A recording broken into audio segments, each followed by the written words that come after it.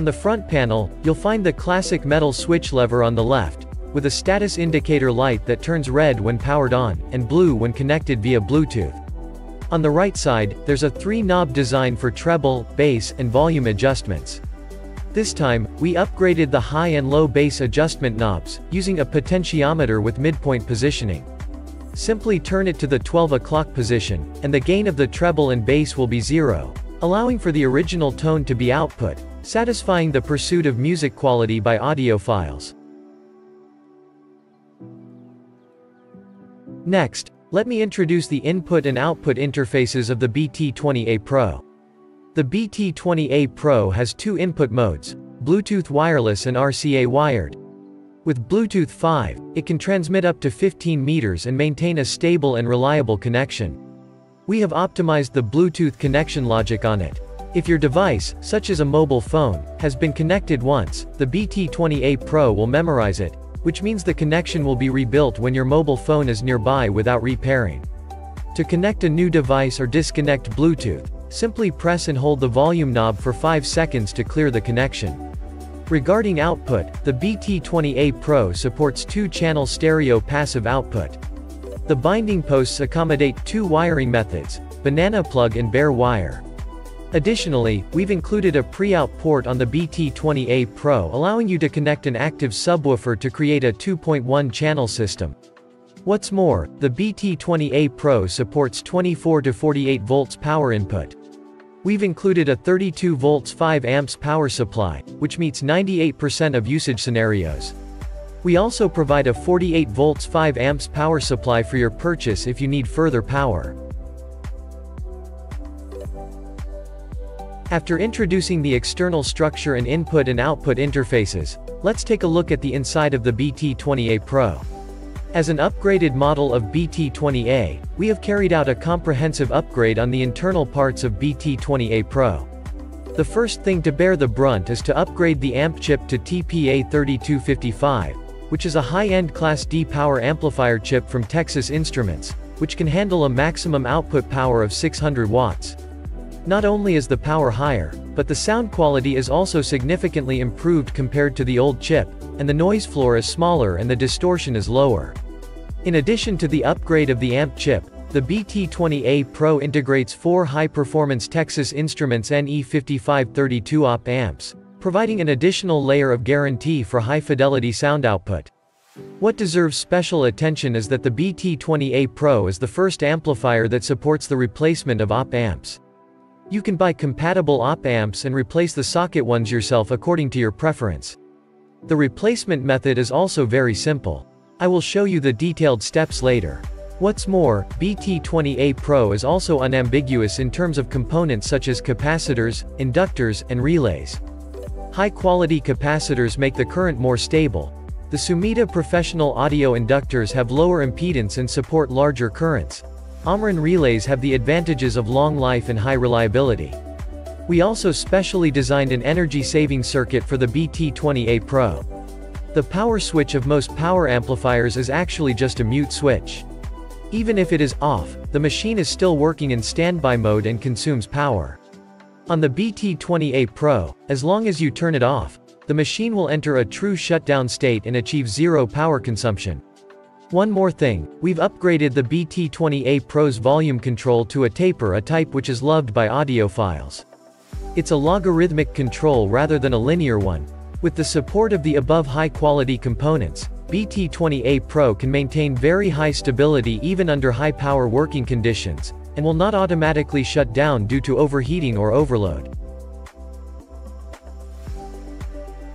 Now that we've gone over the internal and external structure, let's take a look at the BT20A Pro's parameter list.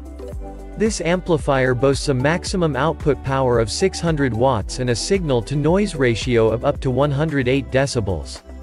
The signal-to-noise and distortion ratio that can reach as high as 84 decibels. Noise floor value is a mere 258 microvolts. It can support passive speakers with 2 to 8 ohms impedance, and the frequency response range is 20 Hz to 20 kHz. Next, I'll demonstrate how to use the BT20A Pro with different connection methods. To begin, I'll demonstrate the Bluetooth connection mode. Firstly, install the antenna into the interface at the back of the BT20A Pro. Secondly, activate the Bluetooth on your device and switch on the power for the BT20A Pro.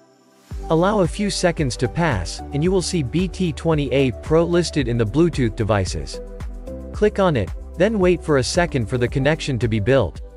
Finally, open your music player on your device and begin listening to your favorite songs.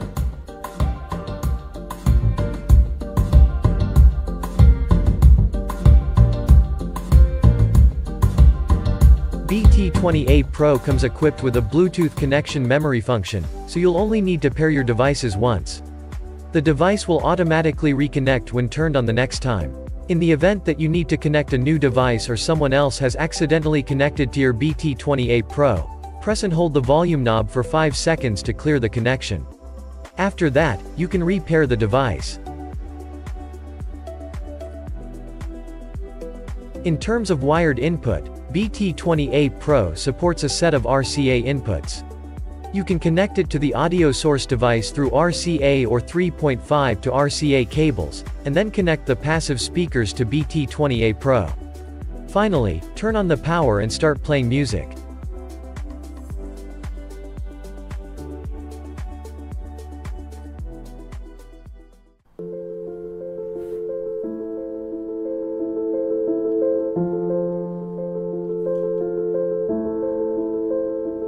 When we designed and developed BT20A Pro, we paid great attention to improving its ease of use. Therefore, in the two modes of Bluetooth and wired input, we set Bluetooth as the priority one. That is to say, when both the Bluetooth and RCA cables are connected, the wired input circuit will be automatically cut off, and only the incoming signal from the Bluetooth device will be received. When you don't need to use Bluetooth, you only need to turn off the Bluetooth on your mobile phone or other devices, or press and hold the volume knob for 5 seconds to disconnect. After that, the machine will automatically switch to the wired input mode.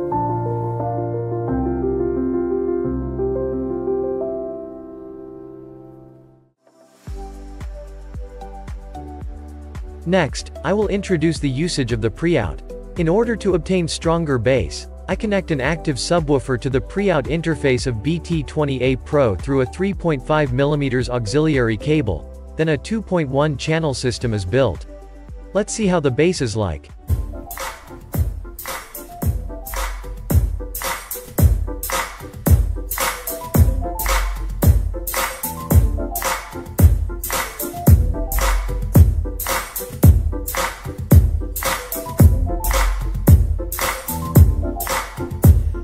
Isn't it very shocking? In addition to connecting an active subwoofer to the Preout, you can also connect a second power amplifier to it to drive more passive speakers.